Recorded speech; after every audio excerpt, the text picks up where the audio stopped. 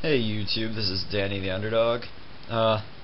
Huge shout out to Sharxfan20. His videos are pretty cool, and I think it's cool how he made a contest like this. I love drawing, and this happens to be one of my favorite cards. I'm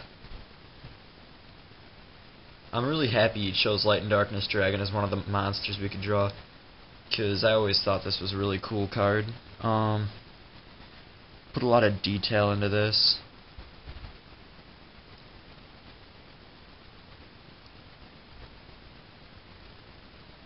Yeah. So thanks for making this contest, Sharxfan20. You guys should sub to him. He's a pretty cool guy, and yeah. This is for his contest entry. I drew him in more of an upwards position, facing straight up, to show more of the half and half side of him. I think it makes him look a lot better. The split in the tail was sort of hard to make somewhat realistic, but I managed to pull it off. And in the background, instead of a circle, I used Sol and Moon. Yeah, the moon is the dark side, obviously, and the sun, Sol is our sun is called, actually. That's the light side. I like this card a lot just because it's sort of the peacekeeper of all Yu-Gi-Oh cards. Mixes light and dark together, forms one entity. One of the 3 monsters in the game that has a circle in the background. The other 2 are Chaos Emperor Dragon Envoy of the End and Blackluster Soldier Envoy of the Beginning. So yeah, Sharxfan, if you like this drawing I have, it can be yours.